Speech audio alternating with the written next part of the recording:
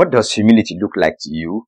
For the purpose of this video, I'll break down the 3 types of humility that I wrote down. The ceremonial humility, the conditional humility, and the true humility. If you would love to listen to this, I would like you to log in and stay on. I am Uwem Akpan. This is my YouTube channel. I would like you to hit the subscribe button if you are yet to subscribe. Welcome back to my YouTube channel, and welcome if it is your first time watching.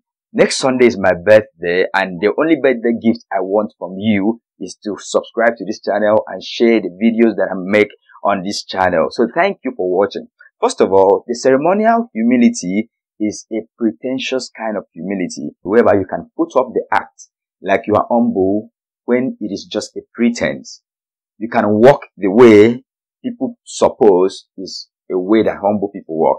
You can talk in a way that people suppose that humble people talk this way. You can act in a way that people suppose that humble people act this way, but that is not who you really are. And secondly, the conditional humility is a kind of humility that is based on the situation or the condition of a person. For example, someone that is not financially buoyant and wealthy can act very humble while they are poor. And then people will suppose that this person is humble because they do not have much, because they are poor. Now, when they get to have a lot, their pride starts showing up. They start oppressing others. People that were once kind of being oppressed and were pitied are now the ones who take up the lead in oppressing other people. Now, this is a conditional kind of humility that while the person is down, they act like they are humble. But the true humility is the kind of humility that Christ Jesus calls us to.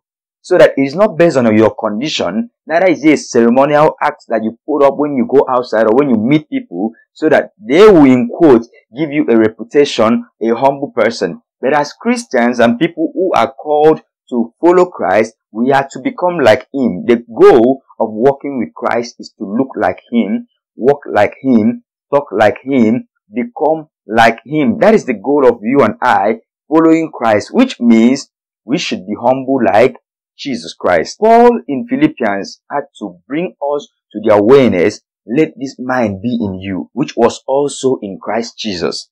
And he said that Jesus did not count himself to be God, even though he is God, but he did not see himself, okay, let me, act like I'm equal to God. But when he found himself in fashion like man, he humbled himself, obeyed the Father. In every step that he took, he was looking up to the Father. He was pointing to the Father. Never in any time did he point to himself, but he was always pointing people to the Father. Because what you have to know is that pride is you pointing to yourself, trying to exalt yourself. And in the whole of Scripture, you realize that Scripture tells you, don't try to exalt yourself. Don't try to push yourself up in pride to make yourself look like you're better than every other person. Because you don't need to do that. That doesn't mean suppress yourself. That doesn't mean that you demean yourself. That doesn't mean that you are not proud of yourself. But it means in relation to other people, you know your qualities, you know your capabilities, but you don't have to shout it out to people and boast on it. And Scripture also did not say that you should not boast. But it tells you, if you want to boast, boast in the Lord. He that wants to boast should boast in the Lord, which means God has graced you with everything that you have right now. God has graced you with all the gifts that you have right now, and all you get to do is to boast in Him, that everything I have and everything I am, by the grace of God, I am who I am. Paul said so. And he said that I have labored more than all the other apostles. That's the kind of boast, but it's not I, it is the grace of God that is in me. Boast in the Lord. God is the one that brought me to this place. God is the one that elevated me. God is the one that raised me up. It is not my intelligence. It is not my hard work. I worked hard, but not the hard work. The other part to this is what I want to tell you, that humility is not an emotional response, but it is your heart response to God, which is through His word, that shows up in the way you act, it is true meekness, strength under control, patience and true compassion for all other people, and honoring people. It is not for you to operate in self-degradation, which is start talking down on yourself. Oh no, I'm not this, I'm not that, I'm not even intelligent. I don't know if people say that anyways, but whatever way that you talk yourself down is not humility. You could be deceived to think it is not humility. If you try to disqualify yourself when you have a capability, if you were asked, it is not humility.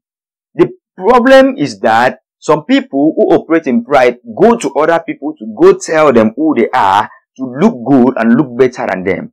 But you, if somebody comes to you to inquire of your capability, you can humbly state it and letting the person know all of this is by the grace of God. It's not you, because you have a tendency to be proud. But then, because we are so afraid of being proud and arrogant, of operating in pride, we now find Christians who operate in fear and cowardice. They don't have confidence. So this is not humility. Lack of confidence is not humility. You looking for validation is not humility. And all other acts of fear and cowardice. Paul said to Timothy, God did not give you the spirit of fear. God did not give you the spirit to become a coward. Yes, you don't want to act in pride.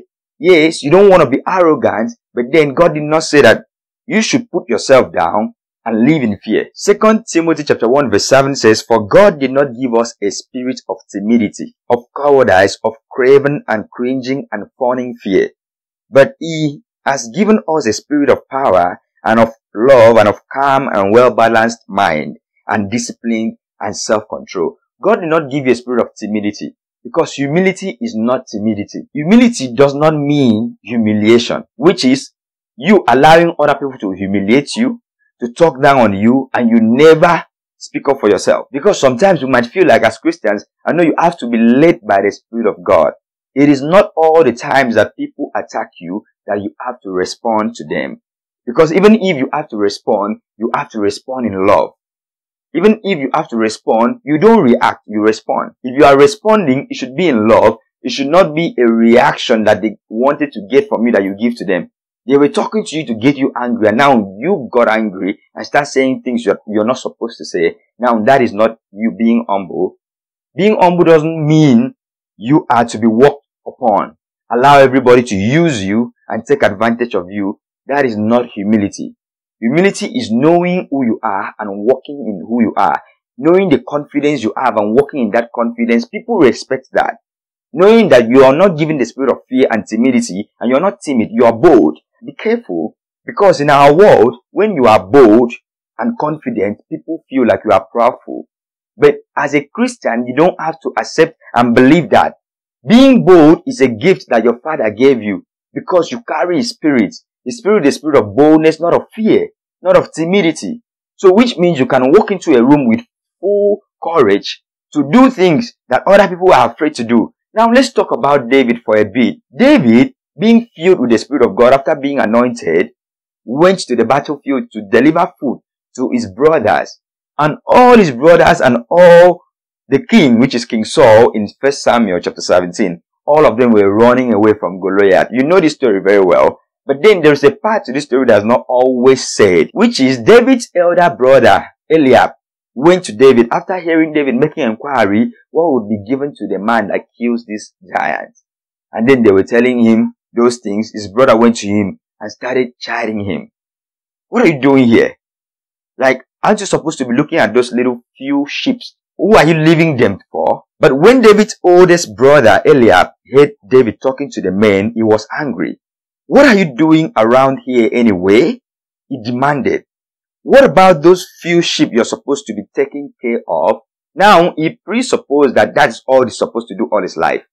And this is where I say humility is not humiliation, where people give you a place that you're supposed to be and say that that's where you belong. You don't belong in that low place. He went ahead to say, I know about your pride and deceit. You just want to see the battle. This is just a pure assumption. And David just responded to him, what have I done wrong? And he ignored him, because that is not important to him. But this is an example of what would happen to you if you are walking in courage, confidence, and boldness. People will come and attack you, that you are being prideful, that you are full of pride, because I know your pride. Look at what Eliab said to his younger brother. And this might have been as a result of insecurity also, because when Samuel went to their home to anoint, He thought it would be him. He's the oldest, that he was the anointed one. But none of them, but the youngest one who was in the bush, taking care of those few little sheep. So God's way, God takes the little things to confound the big and the mighty. And you have to understand, that is why scripture says that when you humble yourself under the mighty hands of God, God will lift you up. When you do not try to prove your importance to people, God will raise you up. When you do not try to act like you're better than everybody else, you are really humble. You're not pretending in a ceremonial way, acting humble, because you are doing to people, you've gotten your reward. People lift you and be like, oh, he's a very humble person. You're not acting because it is a condition that you don't have, and then you are humble. Because you can't appraise anybody, since everybody would appraise you because you have nothing. That is not why you're humble, but you're humble because you're truly meek. And you truly have the nature of God, the nature of Christ, which is, once you're compassionate to people, you are kind, you are patient, humility comes as a result. Humility just comes as a fruit of you living in the fruit of the Spirit. It is one of it, gentleness, meekness. It is a fruit of the Spirit, which is, the more you align with God, the more this fruit wells up in you, rivers of living water. It's not just in speaking of tongues. It's in living the life that your life is flowing with the fruit of the Spirit of the Lord. And this is for you to know, humility is not what had been portrayed over time. Humility is not about dressing in a particular way and looking very humble, bowing your head down, oh, so that people will be like, oh, this brother is very humble. Humility is not walking in some kind of gentle steps so that people will be like, wow, this brother is so humble brother or humble sister. Humility is not dressing in a not so fashionable clothes, maybe clothes with less quality. Humility is not all of that we portray it to be. If you have the money to look good, look good. If you have the money to take care of yourself, take care of yourself because you need to. Even if you don't have the money, still take care of yourself. You don't have to wear glamorous and extravagant things to look good. But then humility doesn't mean don't look good. When you dress, put on dresses that do not complement the body that God gave you. You are slim and you're wearing a very big cloth that overwhelms you and it looks like the cloth is wearing you. You're not humble. That might just be a pretense or maybe a wrong mindset up here. But you can dress, the little dress you have, you can put it on and look good and then glorify God. You may not have much, but you are honoring God and you're respecting people. Because that is what it is. And if you have the money to buy quality dress to wear and buy quality shoes, it doesn't mean that you have pride unless you truly do. Unless you are doing it to impress people. But if you do it because you love quality and you can afford it, you're not pretending, then there is nothing wrong with that. I know some people will come against this and be like, but that's not the aim. That's not, you can use the money to feed the poor. The lady came to Jesus, poured a alabaster jar of oil on Jesus. Judas said the same thing. This oil would have been sold and the money used to feed the poor. Jesus said, you always have the poor with you. This is for me. So if you can take care of yourself and you are still kind and compassionate to people, because that doesn't mean you are taking care of yourself, don't take care of others, don't help others, don't be kind. No. I already mentioned humility is the flow of the fruit of the Spirit. So you have to know that all these other things, the only thing that is important about the way you look, the way you dress is modesty. Scripture advises you to be modest, and being modest is humility, which is being modest has been interpreted wrongly in our culture, the church culture in particular. So you have to get it straight that looking good is also modesty. Putting on dresses that complement your body is also modesty. It is not in wearing oversized. It is not in wearing low quality stuffs that you say, oh, humble brother, look at, he's a very rich man, but look at how he dresses. So cheap clothes, maybe he's stingy. I really hope that this video is helpful and that it's going to set someone free, but you have to know what humility is not and know what it is so that you walk in power and not walk in fear. So that you walk in confidence and not walk in fear. Being courageous and being confident is humility. Knowing who you are and walking in who you are is humility. And that was how Jesus walked.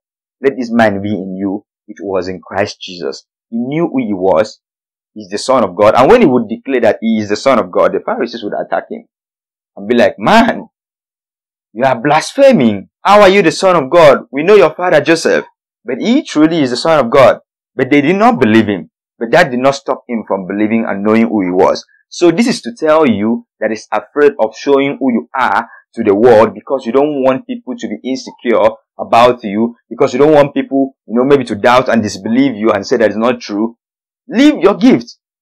Paul told Timothy, don't let no man despise your youth, but live as an example that even as a young person that is following God and loving God, you can be modest. You can be an example to other people. My final word is you understanding that humility is not pretense. Like I said earlier in the beginning, it is actually living real, honest, and authentic life. Knowing that I have to be who I am.